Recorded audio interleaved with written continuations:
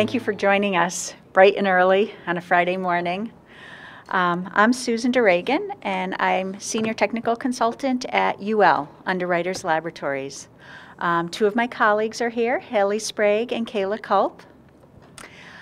We have UL. Many of you may be familiar with UL, with the UL mark on electrical products. UL also has a consumer products group that does testing of all other types of consumer products, and that's the group that we belong to. We have been involved in the promotional products industry for about 10 years now, and we're PPPC's preferred supplier. So we do the product testing of the promotional products. And today we're going to focus on Canada's product safety regulations. A lot of them fall under this Consumer Product Safety Act. That's kind of an umbrella regulation that went into effect in 2011, and it applies to most consumer products. So we're going to talk a little bit about the CCPSA and what it means to you. It reminds me a little bit of the U.S. Consumer Product Safety Improvement Act in that it is an overarching regulation requiring only safe product to be distributed, and it places a lot of responsibilities on everyone in the supply chain, from the manufacturer to the distributor to the retailer. So we'll go into some details on that. And then we're going to talk about the product safety requirements for specific promotional product categories, and those are listed here. As we go along, we're a small group. Feel free to ask questions. I did want to ask you all, do you distribute primarily in Canada? Do you also distribute in the U.S.? Canada. Okay, we will focus on that then. So as I mentioned, the Canada Consumer Product Safety Act went into effect in 2011, and the overall purpose is to protect the public by preventing dangers to human health and safety that are posed by consumer products. And a consumer product really is anything that may be distributed or sold to the consumer for non-commercial purposes. And with regards to the danger to human health and safety, I think it's important to note that it focuses on not just existing hazards, but if there's potential hazards. And that can really be a challenge to identify if there's a potential hazard to a product. And we'll talk a little bit about the foreseeable use and foreseeable and unintended misuse of the product. So under this umbrella act, there are various regulations, a lot of regulations, for all types of consumer products. I've included in bold the ones we're going to talk about, the ones that may affect the consumer products, the promotional products that you distribute. So we'll talk about jewelry, we'll talk about toys, we'll talk about the textile flammability, we'll talk about the ceramic ware. But it's important to note there's just a lot of regulations under the Act that help. The regulations help identify what specific things you need to look for a specific product to meet that overall goal of protecting the public. A lot of those regulations, too, used to be covered in the Hazardous Products Act, which was essentially superseded by this Canada Consumer Product Safety Act. So who's responsible? Really, it's everyone. So you have responsibility if you're manufacturing a consumer product, and manufacturing means really if you're producing it, if you're formulating it, if you're repacking it. So if you're taking blanks and then adding logos to it, you're a manufacturer. If you're reconditioning it, if you're importing a product into Canada, if you're selling a consumer product, and selling, in this case, means if you're distributing it. So it doesn't matter if there's money, an exchange of money involved. If you're distributing a product, like a promotional product, you're selling it. If you're testing a consumer product, or if you're packaging or labeling a consumer product. So really everyone in the supply chain has some responsibility for ensuring that the product is safe for consumers and is compliant with the applicable regulations. And really, a safe product is a benefit to everybody. The CCPSA, it's a mouthful, really enhanced the authority of Health Canada. It gave them additional powers to enforce compliance. So the government is part of a key partner in the CCPSA in ensuring safe product. But industry has new obligations. There's record-keeping requirements, there's reporting requirements, traceability throughout the supply chain.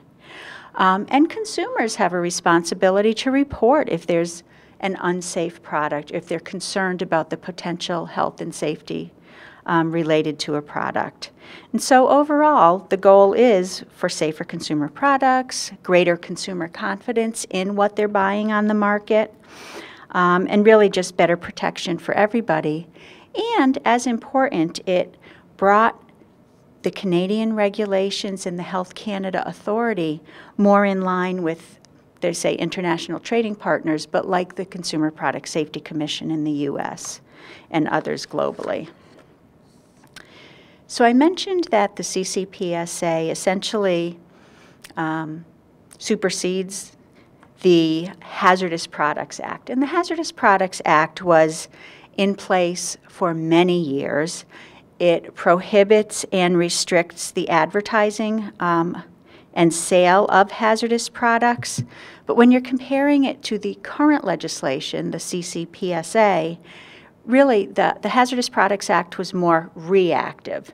It would ban something if there was an issue with it, whereas the CCPSA is looking at potential hazards. It's being more proactive in identifying trends and potential hazards. The Hazardous Products Act really relied on voluntary action, whereas now with this new legislation, Health Canada has the authority to require mandatory actions of recalled products. There's a lot more teeth to what Health Canada can do now with this act. So let's look at some of the key elements of the Consumer Product Safety Act. Health Canada now does have that ability to recall product if they deem it to be unsafe. They can require corrective actions, which could involve reworking the product, stopping sale, recalling the product. It requires now traceability. Where's the product from? What other product may be affected by it?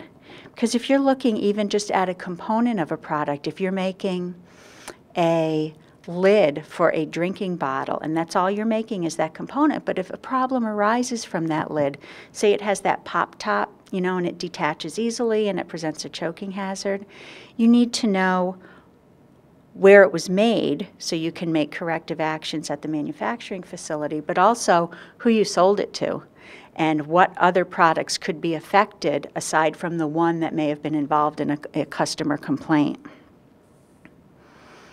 Health Canada does have the ability to require testing, and this is a key difference. In the United States, it's mandatory to test children's products, where in Health Canada, it's not mandatory to test, but compliance is mandatory, and so testing is a very good way of ensuring compliance.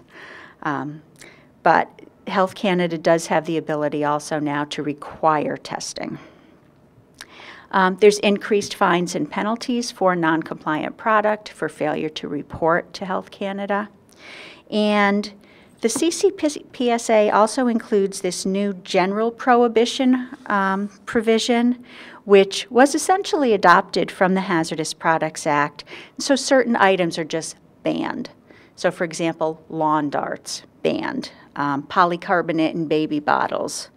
Yo-yo water balls. These are items that are banned and again were adopted from the Hazardous Products Act. So with regards to recalls and corrective actions, suppliers can voluntarily take appropriate corrective actions. If you get a consumer complaint on a product or somehow otherwise learn of a potential hazard of the product, voluntary action is recommended. You can take the product, you can stop sale, you can rework it, you can notify the persons who you sold it to. It's really a responsible business practice to help ensure that any unsafe product comes off the market and out of consumers' hands.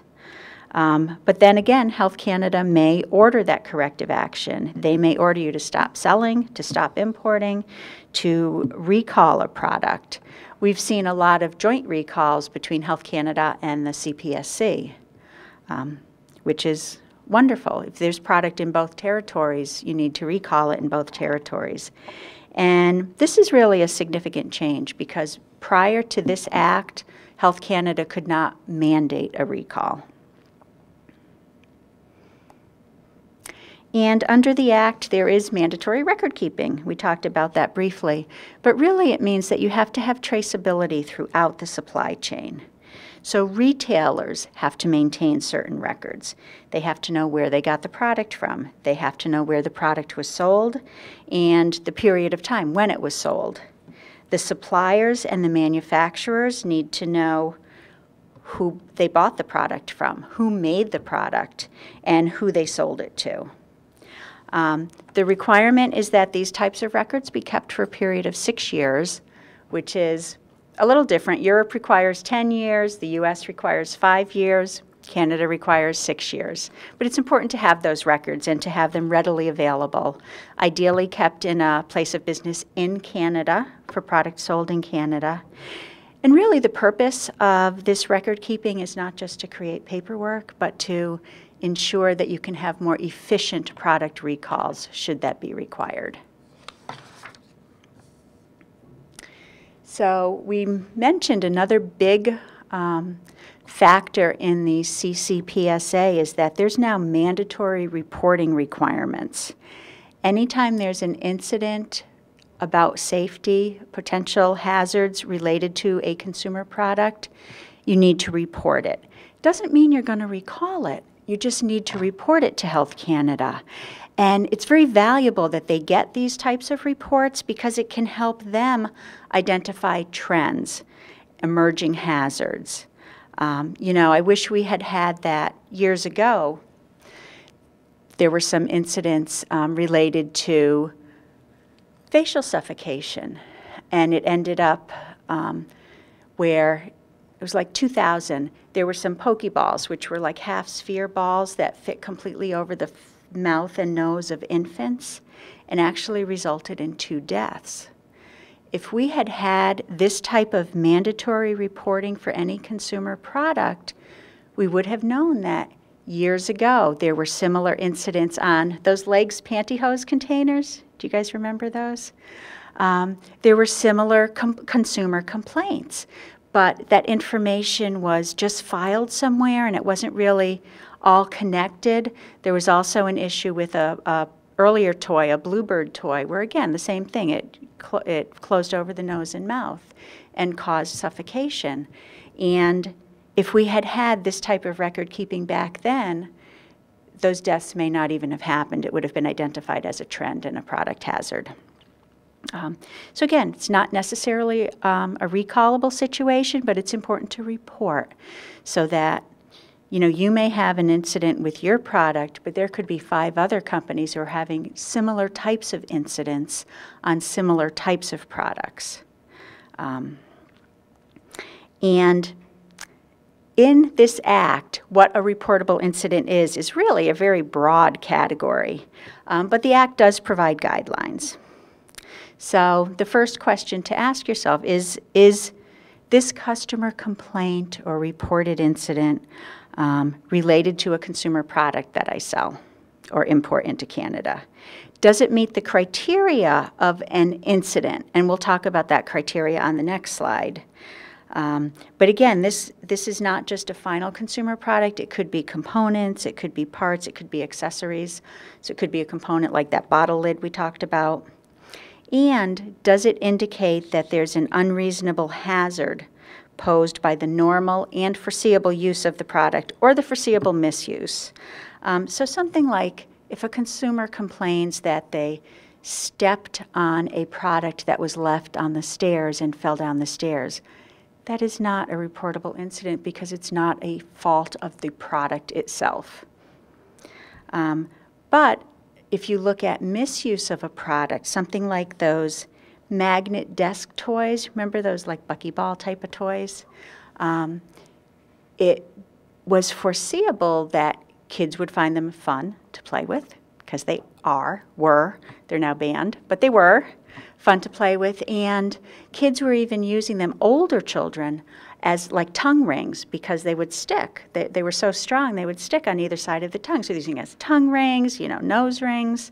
That could be considered a foreseeable misuse of the product, and that would be a reportable incident.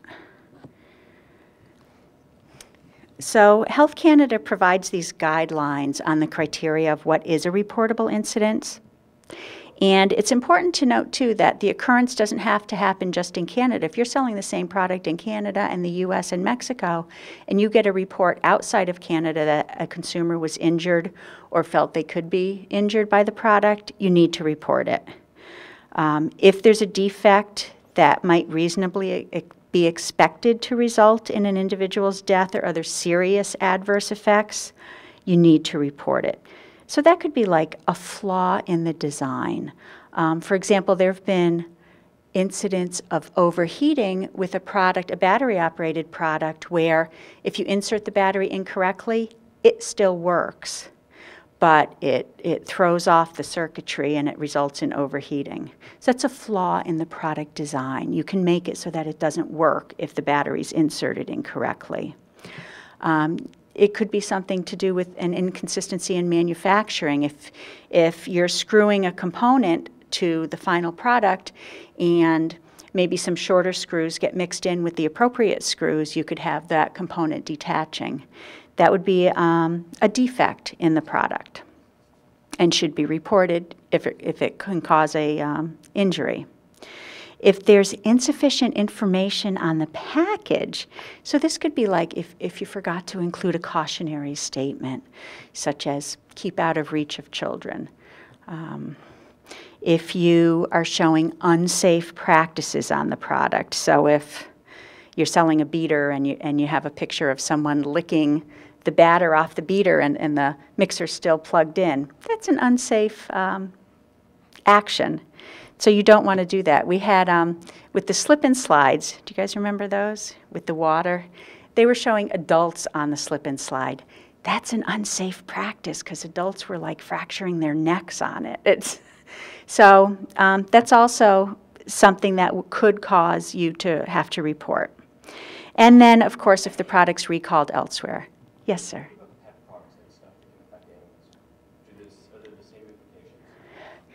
That's a really good question because pet products, the pet toys, are not regulated under this act or really under any regulation. Pet food is, but the pet toys. And yet some of those pet toys looks like children's toys, don't they? Our recommendation has been to test it as a toy because it is certainly foreseeable that that little stuffed mouse that the cat it's intended as a cat toy, a child may play with it too.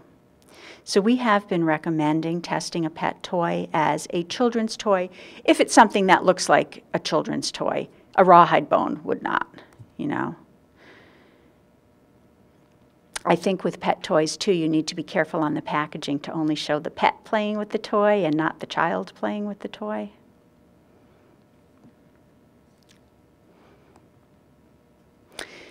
So we're looking at normal use and foreseeable misuse for the event to be considered a reportable incident.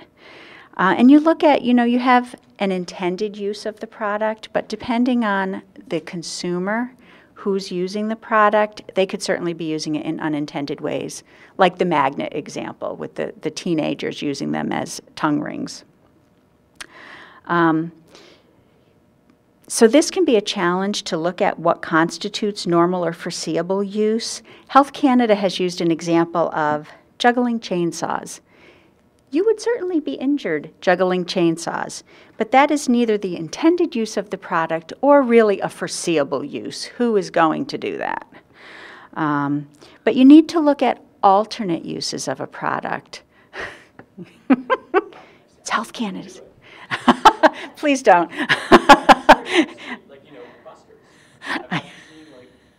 Isn't there a commercial too where some guy was going to juggle chainsaws? I can do it. I stayed at a Holiday Inn Express or something. But another example is lighters. Sometimes lighters are made to look like toys, and if they're made to look like toys, it's foreseeable that a child is going to want to play with it. And that's why there's very strict requirements for lighters. In the U.S., there's a saferproducts.gov website where consumers can report complaints, and that can be really interesting to read just to help understand how consumers are using and misusing the products. When it first came out, there were a lot of incidents with those fitness shoes that are supposed to help firm you, and people were tripping with them. And the company came back and said, well, it says right here you're only supposed to use them for X period of time. Well, it is certainly foreseeable that a consumer is going to wear them all day. You know, so that's a foreseeable misuse of the product, and you need to make it so that it's not going to cause injury to the consumer. Sorry, what's the name of the website? It's saferproducts, so all one word, .gov, G-O-V. And you can search by company, you can search by product category, and it's just really fascinating to see what consumers are complaining about and how they're using and misusing products.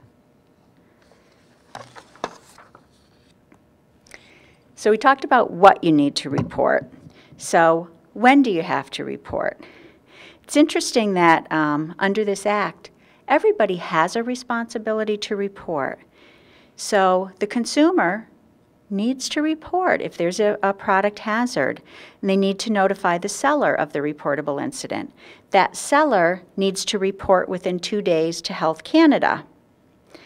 And they also have to report the incident not just to Health Canada, but to the person who received the product, the distributor. Then the distributor, once he's notified, he has to also report to Health Canada. Health Canada expects everybody in the supply chain to provide information on the product. And the distributor also needs to notify the person who they sold it to. So again, this is why traceability is so important. Everybody has an obligation to report. Once the importer or the manufacturer of the product is notified of the incident, they also have to report within 2 days, but they also have a more detailed written report that's required within 10 days.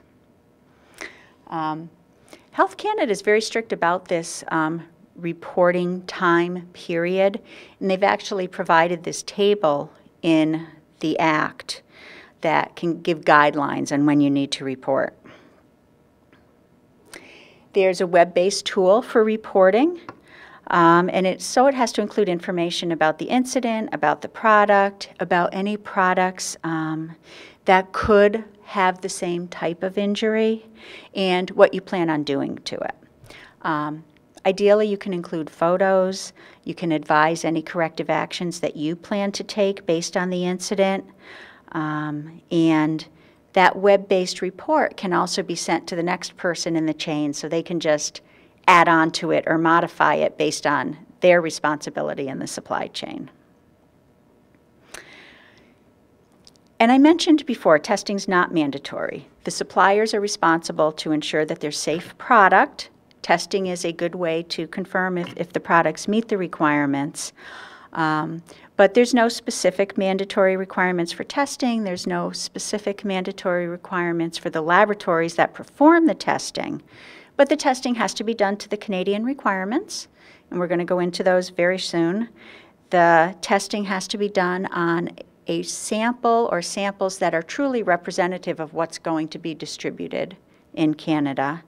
And it should be carried out at a laboratory that has the ISO 17025 accreditation.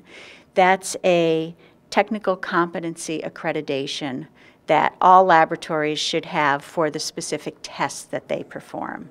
It's a test-by-test accreditation. In the U.S., as I mentioned, testing is mandatory for children's products, and the laboratories have to be approved by the CPSC to perform the testing. So you can go to the CPSC website and find the laboratories that are approved for the testing. It's global. There are global laboratories on that list.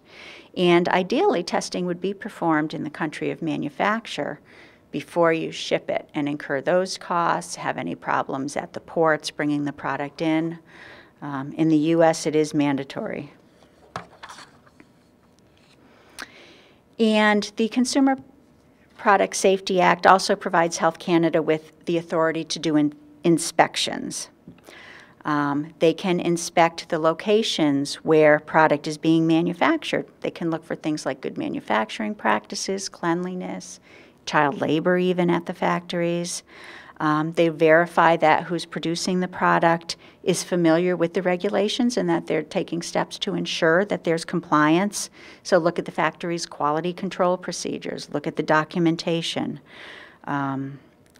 So they may, at any reasonable time, enter the place and evaluate the compliance activities. This is new with this act.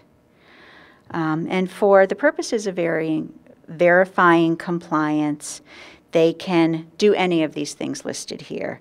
The owner or the person in charge and everyone at the facility has to give the inspector reasonable assistance to provide them with products, to provide them with the documentation that's required, just to help Health Canada inspectors have confidence in the compliance of the product. And Health Canada may certainly take products, send it to a laboratory for testing to confirm.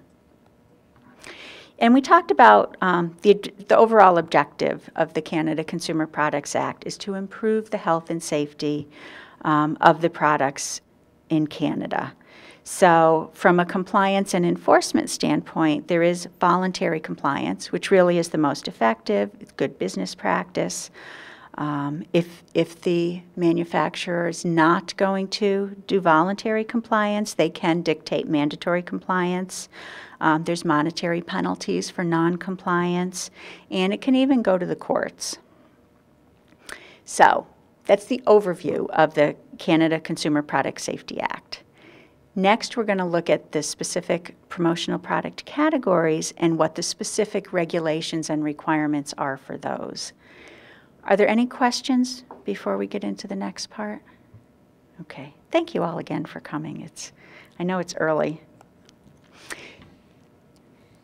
So, we're going to look at these overall product categories from a promotional product standpoint. So toys and children's products. Toys are one of the most heavily regulated consumer products just on a global basis. Europe has requirements. Australia and New Zealand have requirements. Japan has requirements. Many countries have requirements. Unfortunately, they're all a little bit different, of course. The good news is that the U.S. And Canada actually put together a steering committee to look at creating a unified toy standard. I know, thank God. It's got a ways to go because there are some differences that are fairly significant, and it's going to take, some give and take on both parts. But I'm thrilled.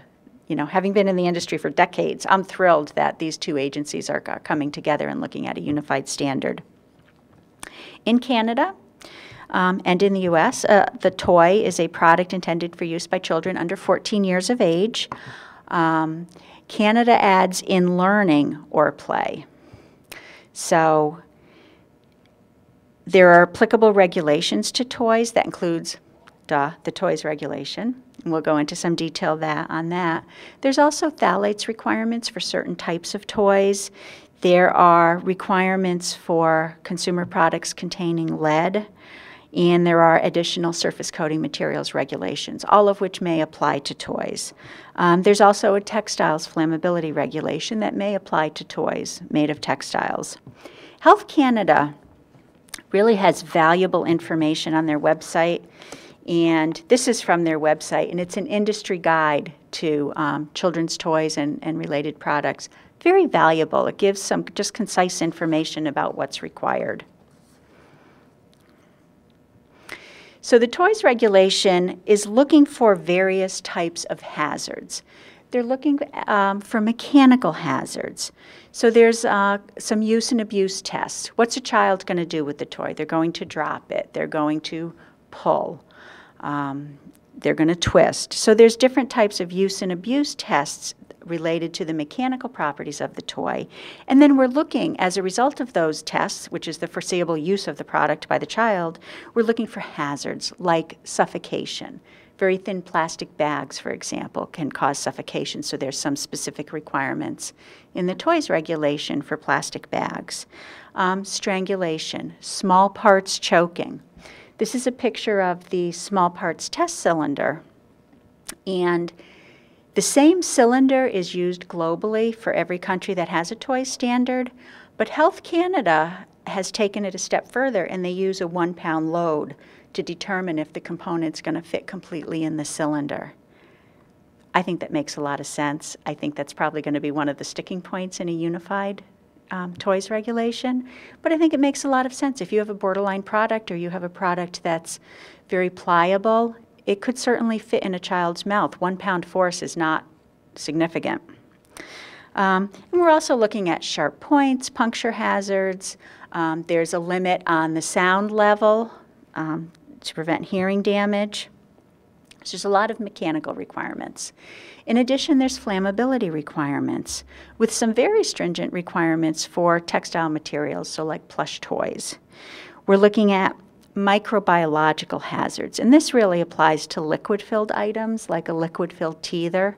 Make sure it doesn't contain pathogens and that it's clean, because the liquid could foreseeably become accessible. There's requirements for electrical hazards, for battery-operated toys, for thermal hazards, overheating. And there's some stuffing material requirements, and specifically in these 3 provinces, a stuffed toy, a plush item, has to be registered in these products, and then there's labeling required. So we manufacture plastic glasses, so would a small juice glass be classified as a toy on kids' side? It wouldn't be classified as a toy, but it could certainly, based on the size, be considered a children's product. And Health Canada doesn't have specific regulations for children's products, but they will apply appropriate parts of the toys regulation to it. So your plastic cup, you'd want to make sure it doesn't shatter when it's broken. You want to make sure there's no sharp points. Like sometimes on the plastic cups, we'll see like at the mold gate area, there's a sharp point on the bottom. Then you also, of course, there's the lead requirement that we're going to talk about, because the plastic cup would be in contact with the mouth, so it has to not contain excess lead. It has to be safe for food contact. Lead content will be the same for adults. Correct. Children, so that's no difference, right? Correct. So, but they will take applicable sections of the toy standard and apply it to children's product. So would a product like a USB be classified as a kid's product? A USB drive? Yes.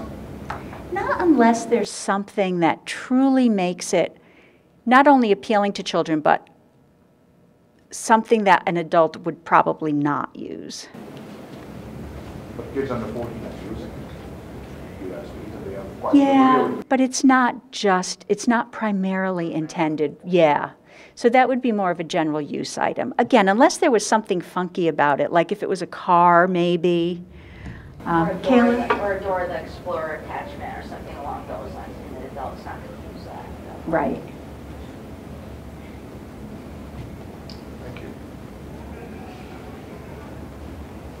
That's a great question, though, because in the U.S. there are specific requirements for children's products that are separate from the specific requirements for toys, but in Health Canada they kind of would apply toys requirements to children's products as applicable.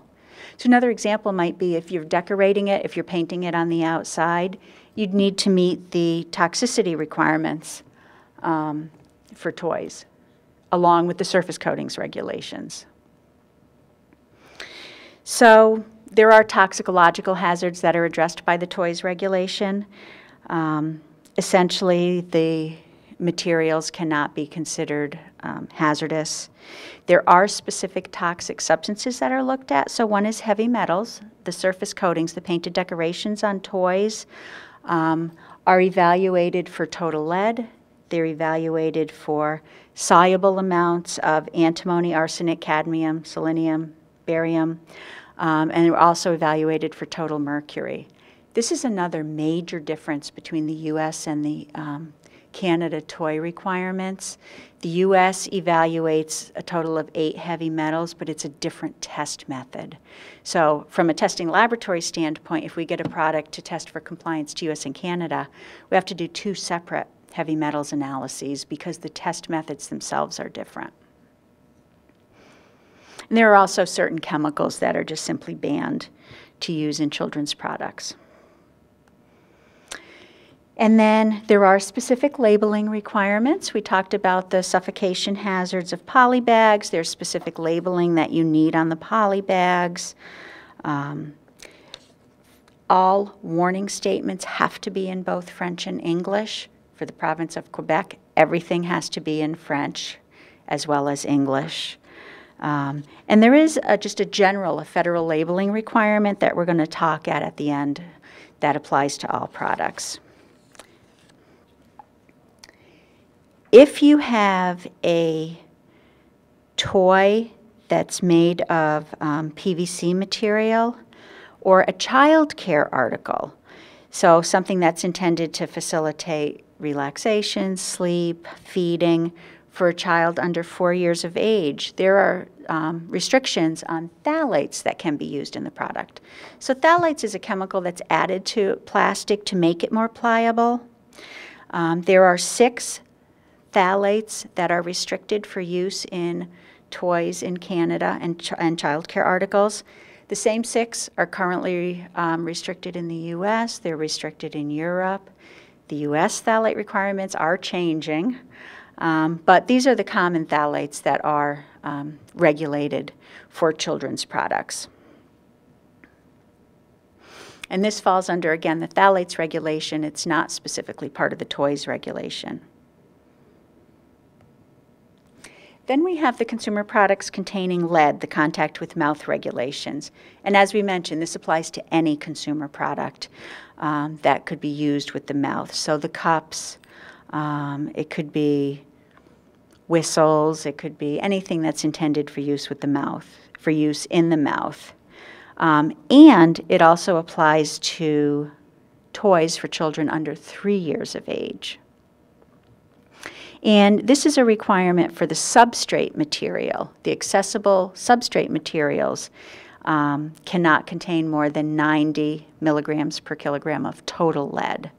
So this is different from the surface coating requirements in the toys regulation. This is additional. The substrate materials also cannot contain lead if it's something intended to be used in the mouth.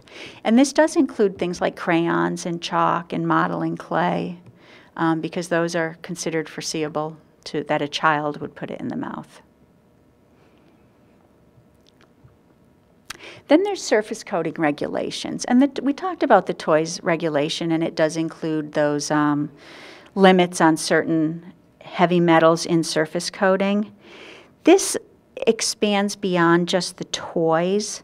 It would apply to things like liquid paint, gel, other surface coatings in arts and crafts material, and there's a limit for total lead and also total mercury. So this just expands beyond the heavy metals in the toys regulation. So those are the regulations applicable mostly to toys and children's products, but also to other types of consumer products. Apparel is the next category we're going to talk about. There's been a flammability regulation in Canada since 1971. It is essentially the same as the U.S., but Canada's regulation is expanded beyond just wearing apparel. It really includes all consumer products made of textile materials, so like fabrics and drapes and things like that, unless it's regulated elsewhere. So for example, there are specific separate regulations for children's sleepwear, for tents, for other textile materials. But the requirement is that there's a limit on the time of flame spread. You can't have something that burns quickly because that presents an unreasonable hazard. There's also care labeling requirements. You have to have appropriate washing and other care instructions. And under the Textile Labeling Act, the fiber content has to be listed, and it has to be accurate, plus or minus 5%, with some other details. So this is all very similar, essentially the same as the U.S. So from a testing standpoint, you could test it once and meet both of the requirements. Canada does also have a ban on tris, which is a flame retardant. This has been a hot topic recently, and more U.S. states are banning the tris as well. And so Canada's already taken that action. So those are the regulations. These are the mandatory requirements for your apparel. Then there's other things to consider that may be more quality related. How strong is your fabric? How does it look after you wash it? Is there a lot of pilling? What about color fastness? Is that red scarf going to release the dye onto the wearer's neck? So there's a lot of other tests that can be performed on apparel from a quality standpoint. We do look at, Canada does look at drawstrings, as does the U.S., that it is a substantial product hazard. There have been incidents of children getting the drawstrings caught, for example, going down the slides and causing strangulation. And there's also been incidents of vehicular dragging, where like the drawstrings would get caught in the bus door and the bus takes off. So for these reasons, drawstrings are regulated and banned in some products and have maximum length requirements in other products. So something to consider. If you're making a children's product, just don't include drawstrings. Why are you laughing? Yeah, it is. And you know what amazes me is that I feel like every week there's another recall for a children's product with drawstrings. You don't even have to test for it. You can just look at it. So it is easy. So would there be any regulations for, like people package a product in a non-woven bag or a velvet bag with a drawstring? You could package, for example, a stainless steel bottle or a ceramic mug or something like that in a drawstring. Is there a regulation to that effect at all? There's not. I think that you should, if you're doing a children's product, you could consider the potential strangulation of even the packaging. But there's not a regulation for the general use items that you described. So moving on to houseware and drinkware, we talked about the consumer products containing lead regulation. So no more than 90 milligrams per kilogram of total lead is allowed. There's also, for ceramic mugs and other glassware, there's a glazed ceramic and glassware regulation. And this includes leachability limits. So the concern there is that lead or cadmium could leach out of the mug and contaminate the drinking material, the food. There's also a specific requirement for decoration at the rim. So within the top 20 millimeters, if there's painted decoration, there are also leachability limits for lead and cadmium. And just in general, all the materials have to be safe for food use. So the inks which the decorators use, and I'd like you to expand a little bit on the ceramics, is that the responsibility of, like if you're buying all the inks from US-based or European ink suppliers, and they are giving you tests based on their organic inks and UV inks. So does the responsibility fall on the decorator, or does the responsibility falls on the actual large ink manufacturers? If they provide you test certificates saying that the lead content of our ink is below 90 mg per. Yeah, and if you have confidence in that, you can certainly accept their certifications. It's important that what they're certifying compliance are exactly the same inks that you're going to use on your product. So you don't just want a general statement that says, all of our inks meet these requirements. You want to know, these inks specific to your product meet the requirements. So you want to have that level of traceability. And also you just want to make sure that nothing in the manufacturing process is going to contaminate. I have an example, it's not related to drinkware, but to apparel, where we did wet ink testing on the screen print inks that were going to be added to the t-shirt. And wet inks were fine, no minimal traces of lead, well below the limits. We tested the finished product, scraped the screen printing off, and found high levels of lead. It's like, how did that happen? Well, come to find out, with the screen printing, they were cleaning the screens periodically, because they should, with leaded gasoline. And so the first few products that were run after the screen was cleaned contained high levels of lead. So it's an example of where contamination could be added during the manufacturing process. So I think you're doing your due diligence by asking for that ink certification, but then you just also need to make sure that there's nothing in your process that could cause contamination, because ultimately it's the finished product that has to be compliant. Just as another example of that, we had a client that received just a letter from a manufacturer saying that the product did not contain lead. And I said to our client, if I were you, I would not accept that. I would wait to get an actual test report. Well, the manufacturer was not willing to give a test report, so we went ahead and tested. Now, these beads were supposed to be lead-free, and they came in with over 1,000 parts per million of lead. So we always advise our clients, do not accept letters. Ask for the physical test report from the lab, so you have your backup documentation showing that, okay, we're under the 90 parts per million of lead, or whatever it might be. Yeah, that's a great example. Getting the test report is even better than just getting the certificate. These are the limits for the leachable lead and cadmium for the glassware. And you'll see that there's different limits based on the type of product. And we talked about the exterior decoration within the top 20 millimeters also being regulated.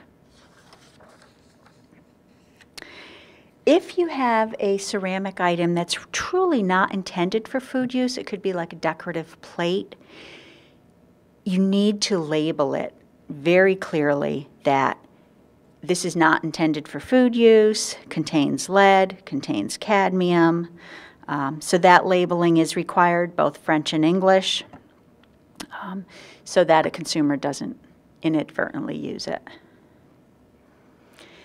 And when we talk about additional considerations for this type of product, you want to look at things like dishwasher and microwave compatibility. If there's a reason that it shouldn't be used in a dishwasher, but it's foreseeable that a consumer would do it, you should label it accordingly.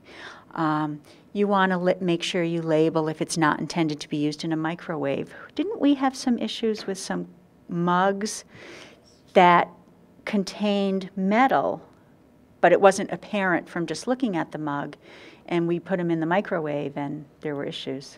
Pretty sure they exploded in the microwaves that we were using for testing. There were issues. So you just want to make sure, you think about the potential use of the product and then ensure that it's safe for that intended use or label accordingly.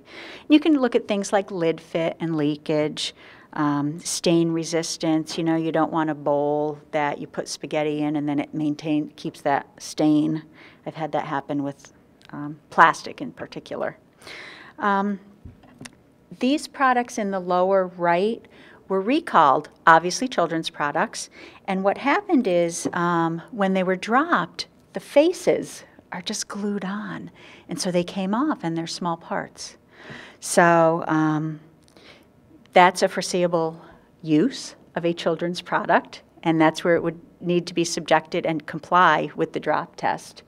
In the middle there, that's a SeaWorld sippy cup, and there's liquid inside, so the little dolphins are swimming. That liquid was kerosene.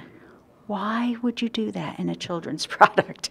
So that was recalled. Even though the liquid is not accessible, it's still considered a hazard? It is, because it's foreseeable that that liquid could become accessible, and just, I mean, petroleum distillates, kerosene can't be used in a children's product.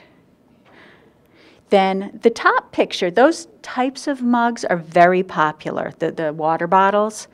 And just a caution to just ensure that that tip does not detach, because even if it's an adult water bottle, that's going in your mouth, and that could still present a choking hazard. So there have been recalls of water bottles with that tip detaching, but they can certainly be made appropriately and be fine. So moving on to writing instruments and art materials. Again, the consumer products containing lead applies to crayons and pencils and chalk, because it's certainly foreseeable that they're going to go in the mouth. Even with grown-ups, you know, you put your pens in your mouth sometimes. The surface coating regulations would apply. And then there's just a general toxicity for art materials, which references the U.S. LAMA requirement. And that just means that the formulation of the art material is reviewed and needs to be non-toxic. And they're taping this, so you'll be able to get a copy of this as well as the presentation afterwards. You can just talk to PPPC, Chantel. Additional considerations. There is an ANSI standard for crayons that looks at more quality-related items. So some crayons will be tested to that. It's not mandatory, and it's more quality-related. But it helps if you want to say Wrights as well as Crayola or something. You want to do these types of comparative tests. There's also a British standard that I'm kind of surprised hasn't been adopted elsewhere, that deals with the airflow of the pen caps. So you'll see a lot of times the pen caps have like openings around it to help prevent constriction of airflow. We would recommend you comply with it, even though it's only a British standard. And then you can look at, is it an adult item or is it a children's product? And most pens would be considered general use, as likely to be used as adults as by children, but there are certain pens, like those pictured here, that really are kind of children's products. And so you'd want to subject it to the appropriate requirements from the toy standard. Electronics and battery-operated items. There are industry standards. There's CSA, the Canadian Standards Association, and UL standards for electrical products. There are some specific electromagnetic compatibility requirements per Industry Canada for certain types of electrical products. And a big thing is battery accessibility. That's been an identified hazard with children and even older adults swallowing batteries, particularly the button cell batteries. And so there are accessibility requirements in the toy standard, but that are recommended for all products. With electrical and battery-operated products, they're typically a higher price point, so the quality expectations may be a little higher. So you want to make sure that they're working as intended, that they're not overheating. And again, battery accessibility. Let's just make them inaccessible without the use of a tool. Sorry, I'm rushing a little bit because I know we only have a few more minutes. For jewelry, there are specific children's jewelry regulations under the Canada Consumer Product Safety Act. Goes up to 15 years of age, which is kind of interesting because the toys regulation is 14. But there are limits on the amount of total lead and on the amount of migratable lead. It applies to all accessible components and to all materials. It's not just for metal, for example. There are proposed restrictions for cadmium in the children's jewelry. These are all examples of what may be considered children's jewelry. With the animal brooch, there's really the child's heel. The pendant on the cord came from a vending machine, and based on the design and color, consider those children's jewelry. For adult jewelry, Health Canada does advise in writing, advise industry to avoid the use of lead in all jewelry. It's not mandatorily regulated, but that could certainly be considered a product hazard and a reportable incident if you have high levels of lead in jewelry. And then for precious metal, there's specific requirements for the markings. One of the challenges with jewelry is that what's considered jewelry under the regulations really is pretty broad. It's not just what we would consider jewelry, but they're also looking at things like key rings and cell phone charms.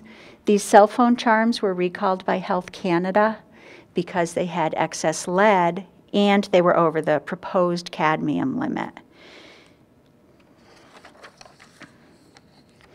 For bags and luggage, there's really not any specific requirements. If it's a textile bag, you have the flammability requirement. If it's like a lunch bag where there's going to be food contact, it needs to be safe for food use. If it's a children's product, there are certain requirements that would apply. Performance is a big issue with the bags.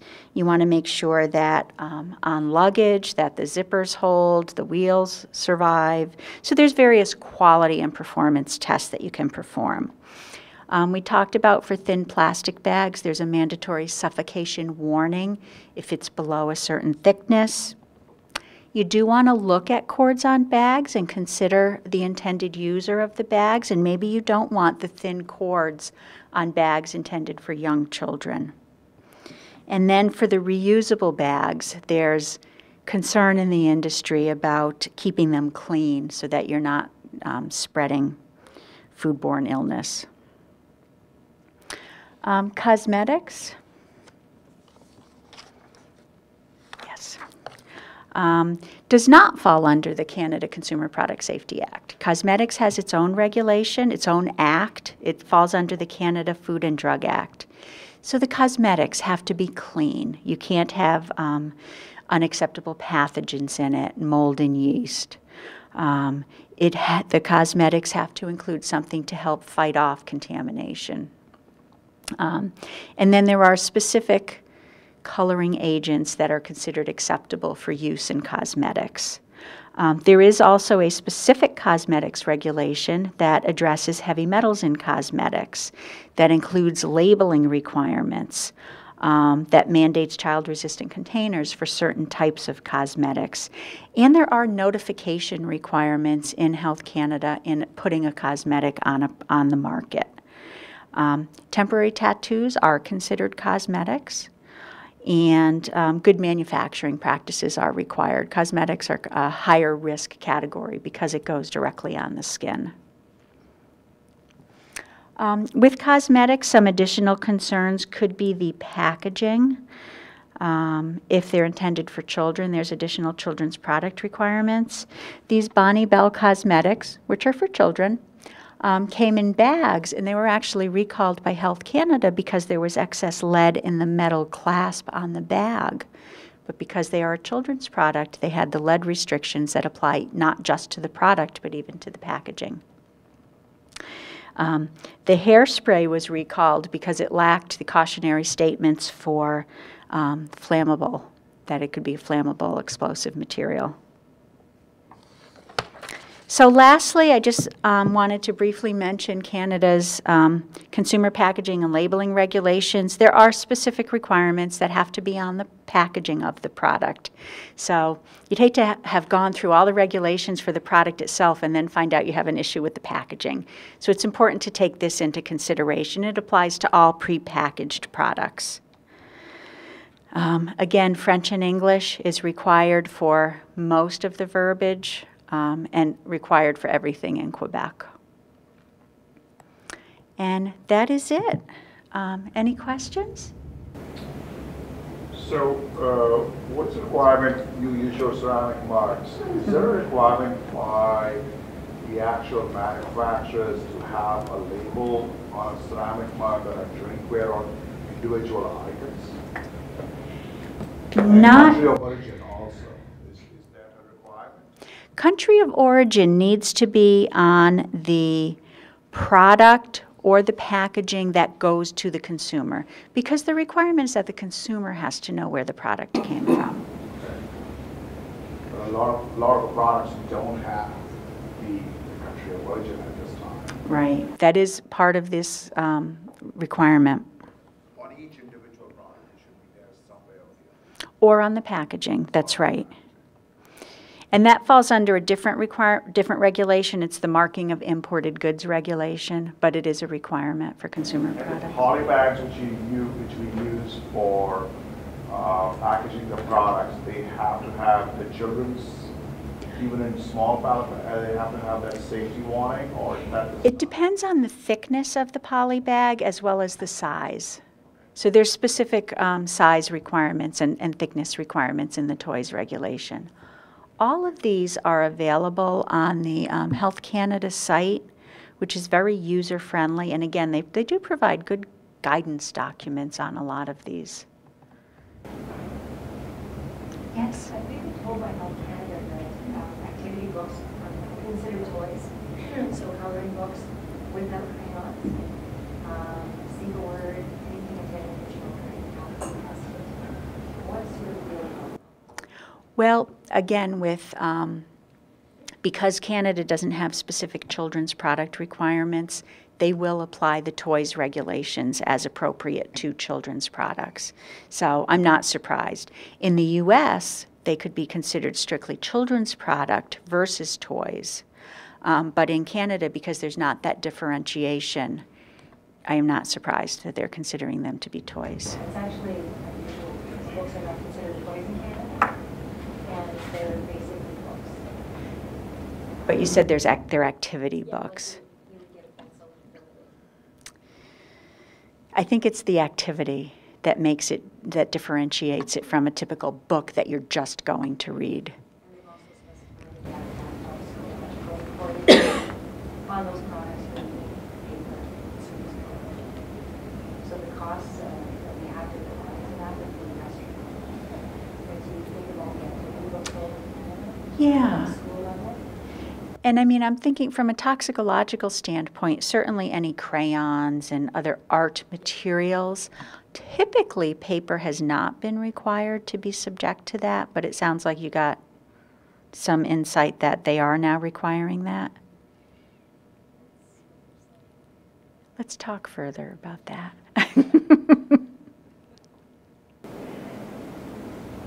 Any other questions? Yes. Where we get confused at work is product that is not intended for 3 and under. We're still putting the small parts labeling on items, even though they're intended for older children. Is that the way to go? We just feel like it's just a safeguard for us, but we're getting a little pushback from people with why not have this label. This item is not intended for a child 3 and under. But it presents a hazard to children 3 and under. And so I think it's not inappropriate to include it if there are some small parts issues. You know, in the U.S., there's some specific small parts warning statement requirements. And it's required if it's for between children 3 and 6 and has a small part as received. Canada doesn't have that specific type of regulation, but I think it makes sense if it's for a youngish child, so like 6 and under, and there are small parts that either are present or that may be released, you know, as a result of testing. I don't think it's inappropriate to include it, but it's not mandatory. Yeah. Yeah. All right. Well, thank you very much for coming. And again, this was recorded. It will be available through PPPC.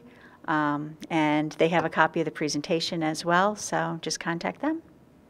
All right, thank you. And again, thanks. And my colleagues are here, and we have a booth, so we're happy to answer any further questions that you might have if you want one-on-one. Thank you.